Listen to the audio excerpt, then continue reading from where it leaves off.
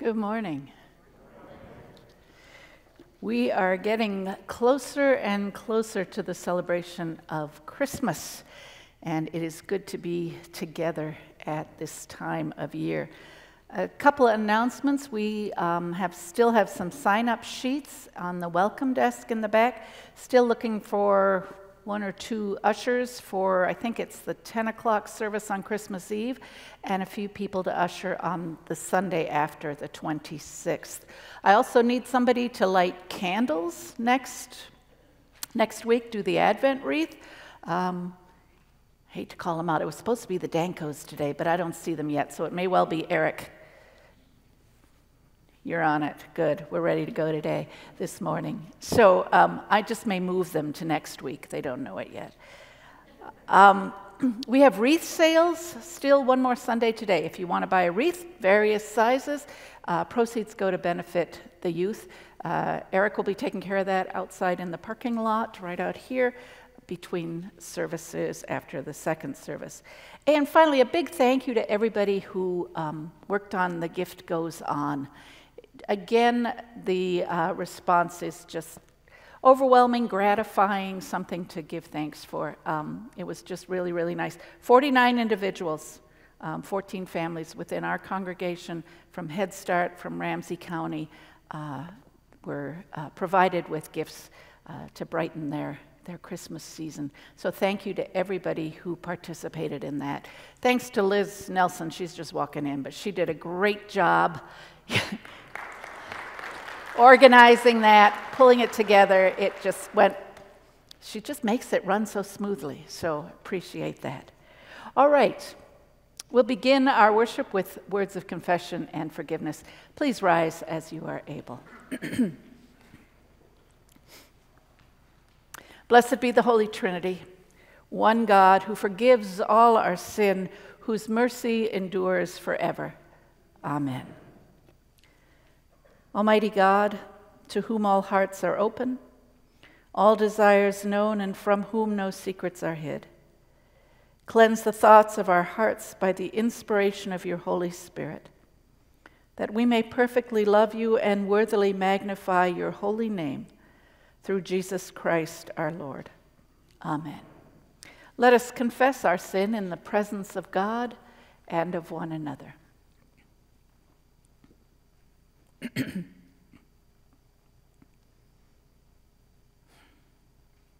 Most merciful God, we confess that we are captive to sin and cannot free ourselves. We have sinned against you in thought, word, and deed, by what we have done and by what we have left undone. We have not loved you with our whole heart. We have not loved our neighbors as ourselves. For the sake of your Son, Jesus Christ, have mercy on us. Forgive us, renew us, and lead us, so that we may delight in your will and walk in your ways, to the glory of your holy name. Amen. God, who is rich in mercy, loved us, even when we were dead in sin, and made us alive together with Christ. By grace, we have been saved. In the name of Jesus Christ, our sins are forgiven. Almighty God, strengthen you with power through the Holy Spirit, that Christ may live in your hearts through faith. Amen.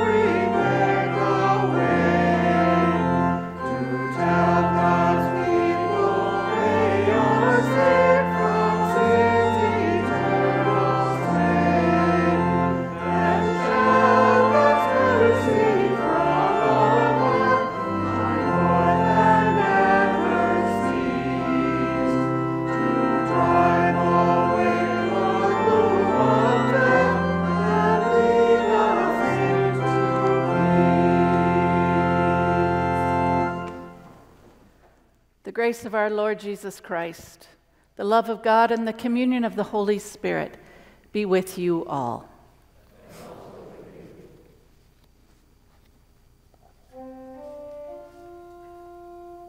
In peace let us pray to the Lord.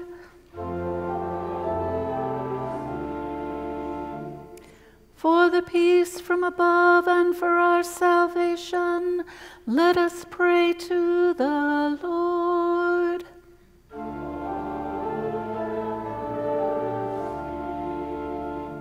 For the peace of the whole world, for the well-being of the Church of God, and for the unity of all, let us pray to the Lord.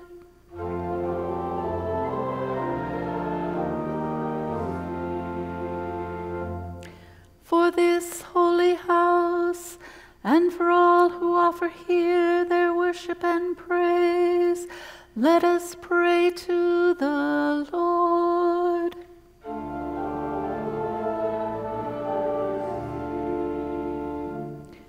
Help, save, comfort, and defend us, gracious Lord.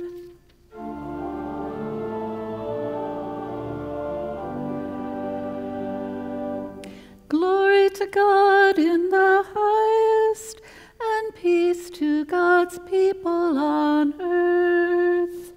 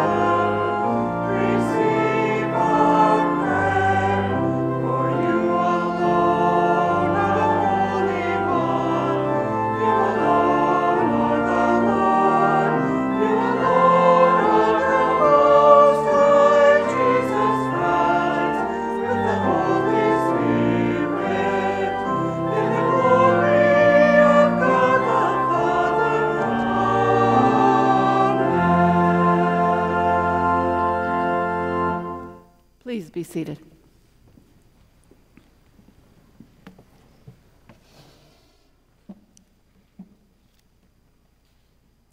We praise you, O God, for this victory wreath that marks our days of preparation for Christ's advent.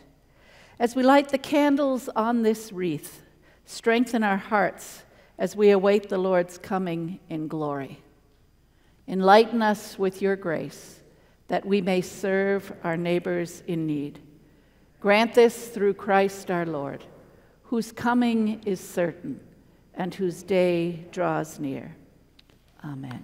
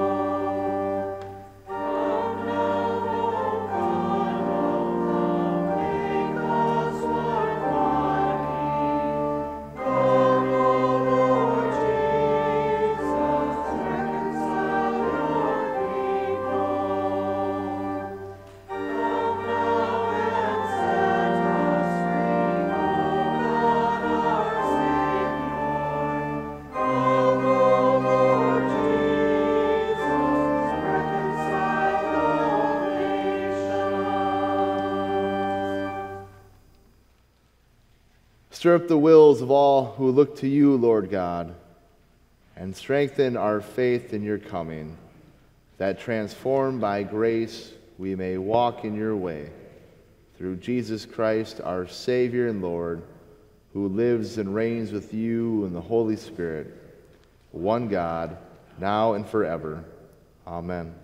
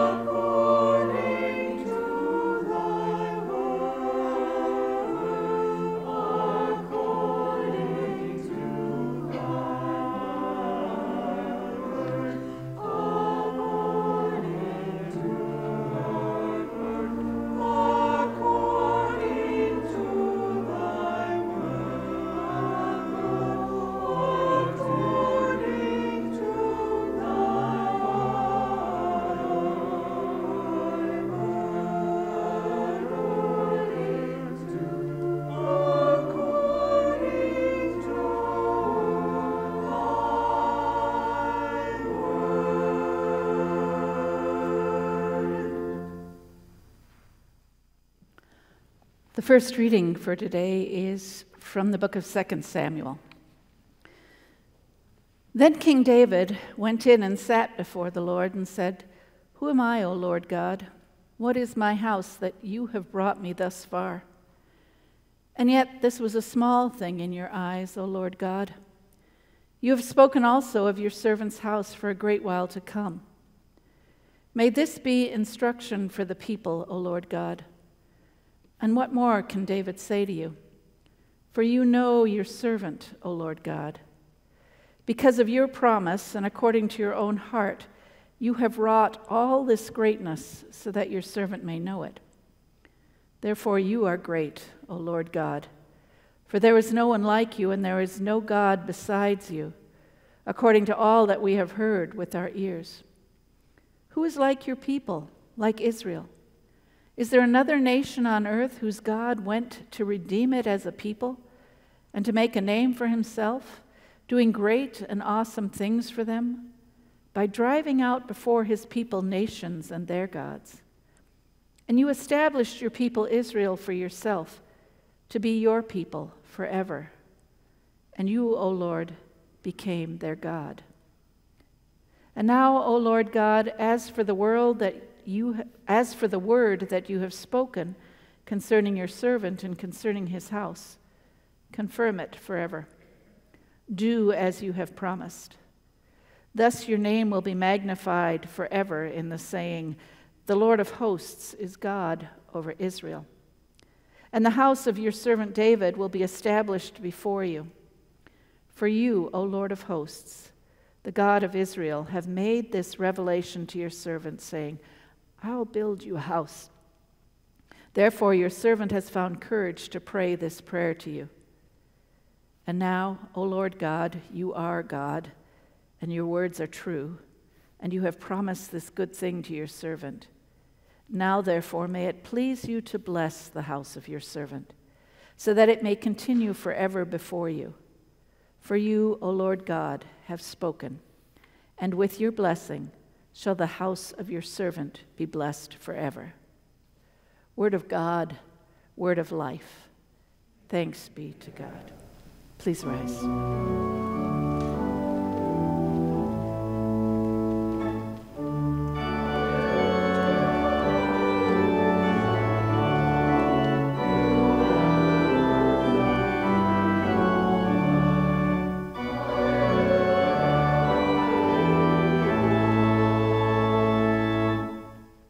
The Holy Gospel according to Luke.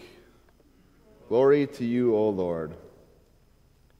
In those days, Mary set out and went with haste to the Judean town in the hill country, where she entered the house of Zechariah and greeted Elizabeth. When Elizabeth heard Mary's greeting, the child leapt in her womb. And Elizabeth was filled with the Holy Spirit and exclaimed with a loud cry, Blessed are you among women, and blessed is the fruit of your womb. And why is this happening to me, that the mother of my Lord comes to me? For as soon as I heard the sound of your greeting, the child in my womb leapt for joy. And blessed is she who believes that there would be fulfillment of what was spoken to her by the Lord. And then Mary said, My soul magnifies the Lord, and my spirit rejoices in God my Savior. For he has looked with favor upon the lowliness of his servant. Surely from now on all generations will call me blessed. For the Mighty One has done great things for me, and holy is his name. His mercy is for those who fear him from generation to generation. He has shown strength with his arm. He has scattered the proud in the thoughts of their hearts. He has brought down the powerful from their thrones and lifted up the lowly. He has filled the hungry with good things and sent the rich away empty. He has helped his servant Israel in remembrance of his mercy, according to the promise he made to our ancestors, to Abraham and to his descendants forever. And Mary remained with Elizabeth for about 3 months and then returned to her home. The Gospel of our Lord. Praise to you, O Christ. I invite you to be seated.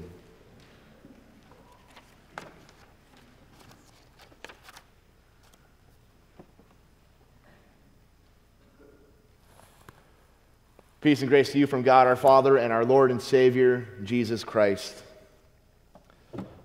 Believe it or not, in seminary, there's not a class in which they teach you how to pray.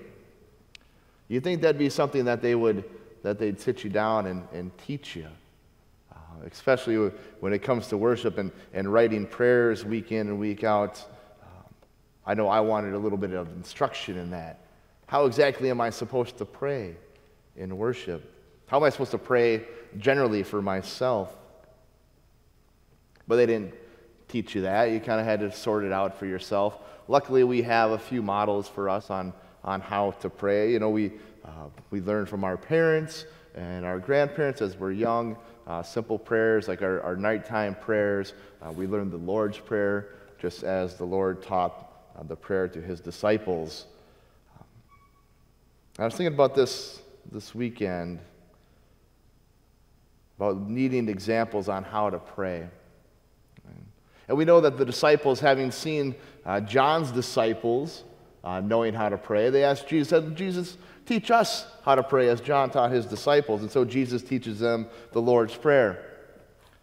The disciples easily could have gone to Jesus' mother for a lesson in prayer. Because Mary knew how to pray. And the Magnificat, her prayer, her song, is a great prayer rooted in Scripture, one that is a deep reflection of the heart. It is a prayer that is both individual and personal, and yet expansive and corporate. It is a prayer that reflects hopes that have been fulfilled and hopes that are yet to be filled. It looks back and forward. It looks at what God has done and raises up hopes for what God will do in the future. And for me, this prayer, this song has taken on greater meaning for me in my life, I think especially after having participated in Holden Evening Prayer for the last 5 years or so. To gather in a dark sanctuary in the midst of a dreary winter and to sing this song together in worship touches me in a way few things can and have.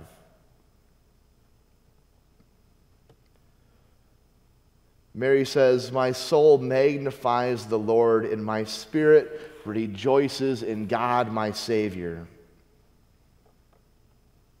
I spent some time looking at the Greek in which this was written, trying to understand the difference between soul and spirits.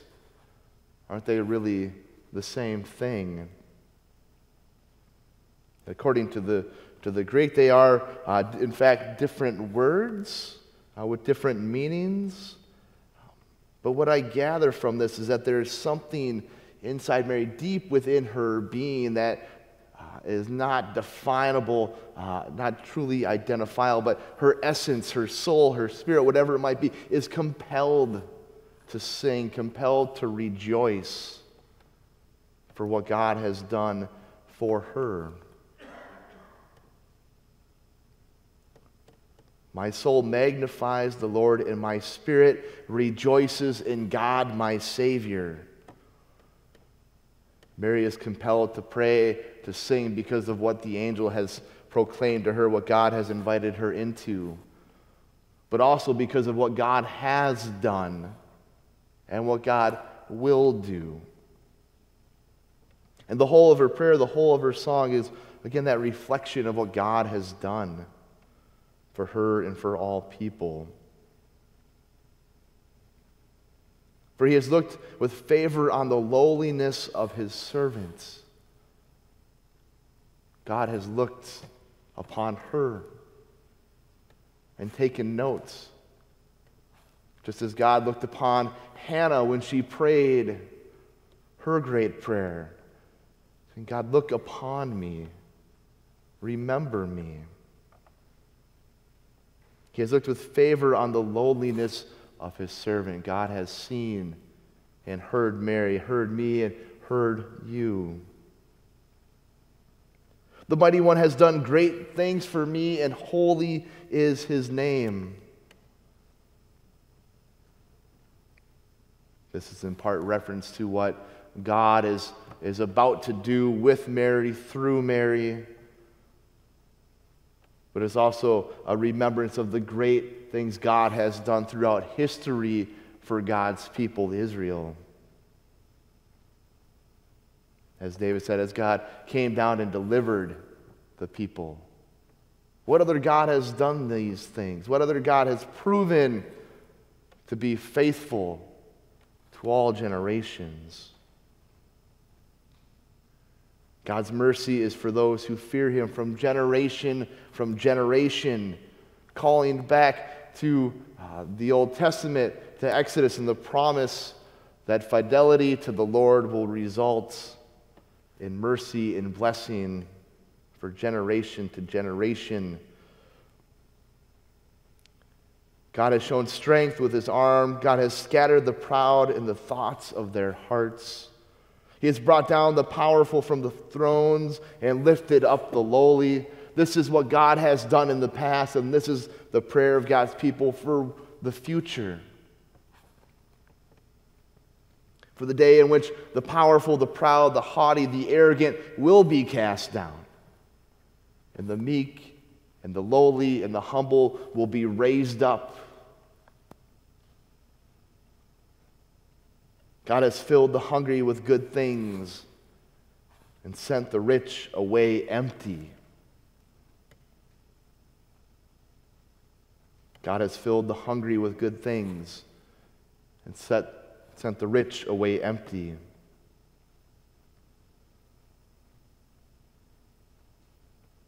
That is, to me, a great word of hope for our world.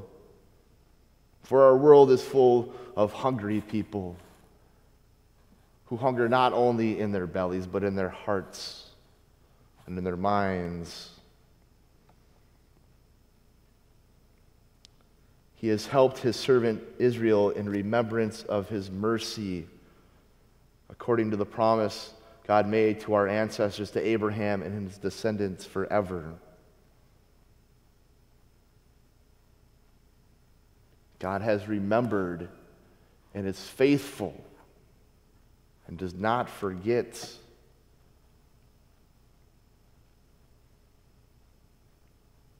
As we near Christmas Day, as the world looks forward with hopeful expectation, we would do well to remember Mary's prayer for herself and for the world. This is what God has done. This is what God will do. God will turn the world upside down. He will raise up the lowly. He will cast down the proud. He will set all things right. He will make all things new, and the world will rejoice together.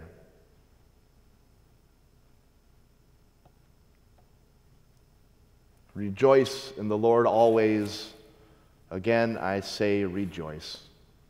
Amen.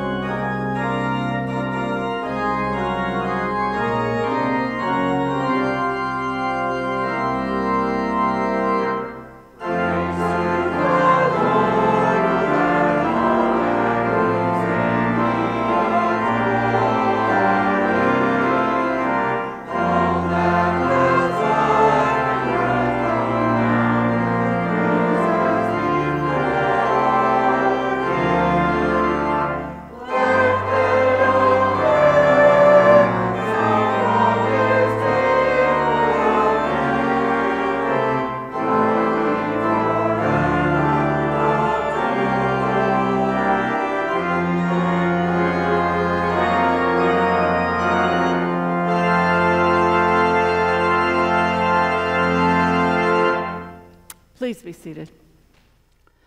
Let us confess together the faith we share in the words of the Apostles' Creed. I believe in God, the Father Almighty, creator of heaven and earth. I believe in Jesus Christ, God's only Son, our Lord, who was conceived by the Holy Spirit, born of the Virgin Mary, suffered under Pontius Pilate, was crucified, died, and was buried. He descended to the dead. He ascended into heaven. He is seated at the right hand of the Father, and he will come to judge the living and the dead. I believe in the Holy Spirit, the Holy Catholic Church, the communion of saints, the forgiveness of sins, the resurrection of the body, and the life everlasting. Amen.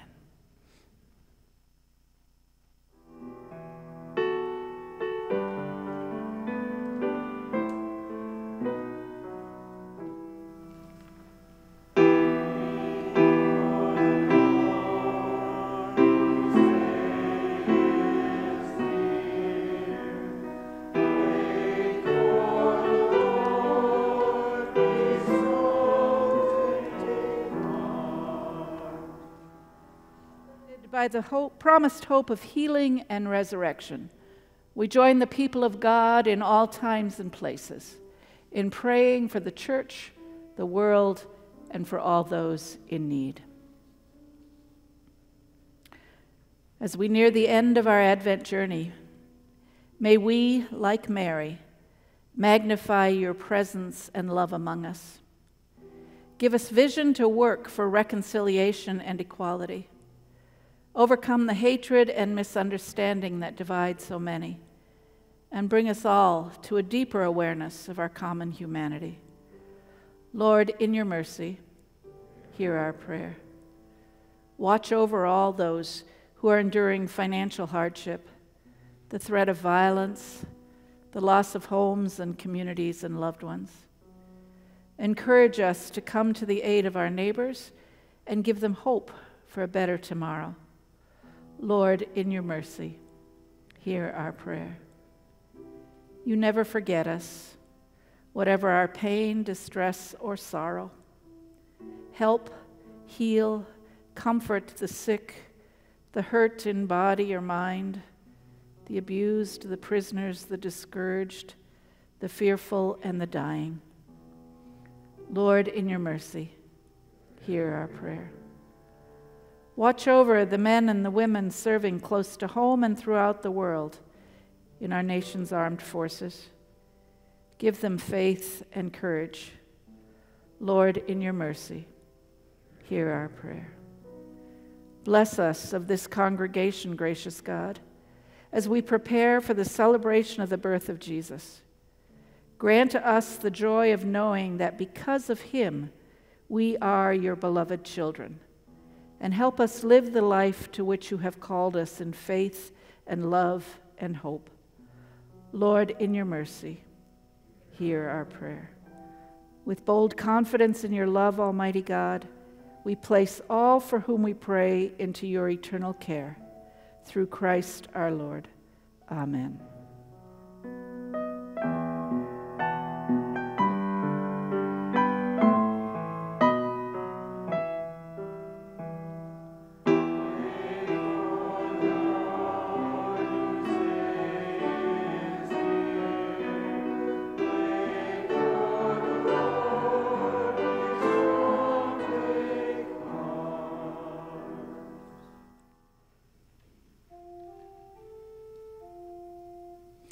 The Lord be with you.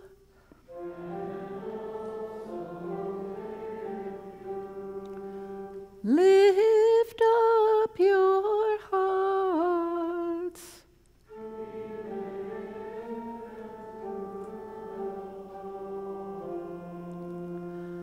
Let us give thanks to the Lord our God.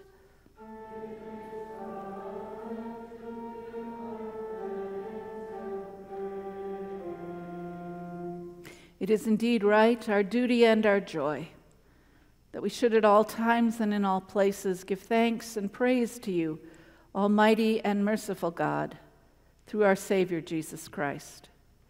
You comforted your people with the promise of the Redeemer, through whom you will also make all things new in the day when he comes to judge the world in righteousness. And so, with all the choirs of angels, with the church on earth, the hosts of heaven, we praise your name and join their unending hymn.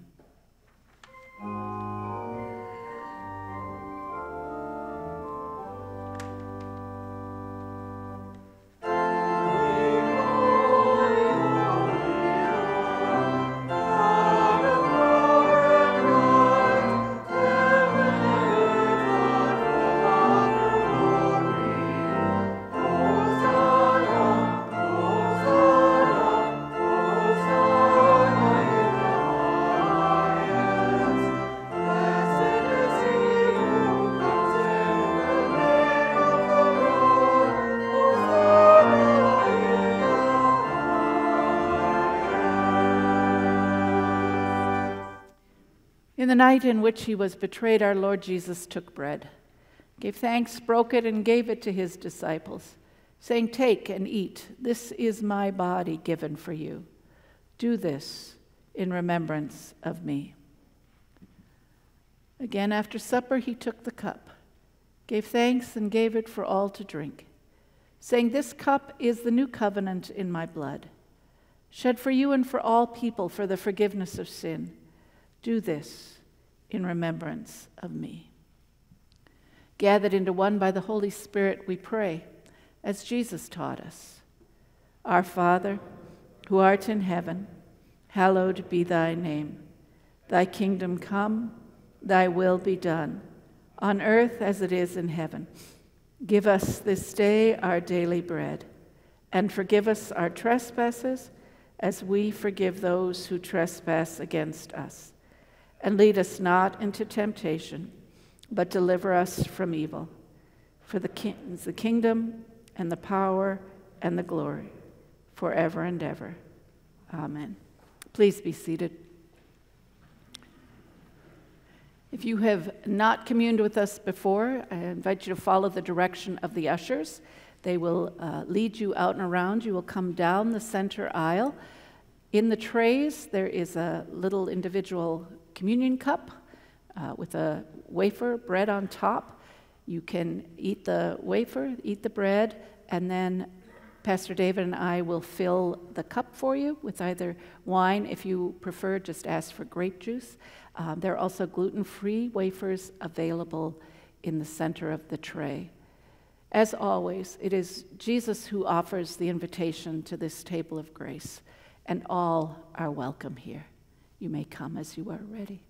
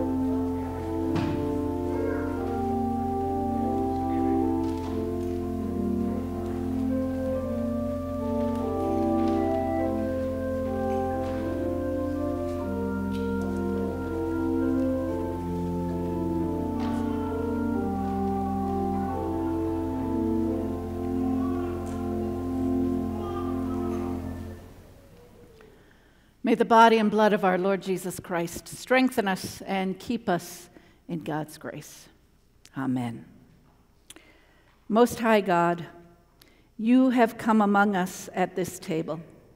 By the Spirit's power, form us to be bearers of your word, sharing gifts of mercy and grace with all. Through Christ Jesus, our host and our guest. Amen. And now may the Lord bless us and keep us. The Lord's face shine upon us with grace and mercy. The Lord look upon us with favor and grant us peace. Amen.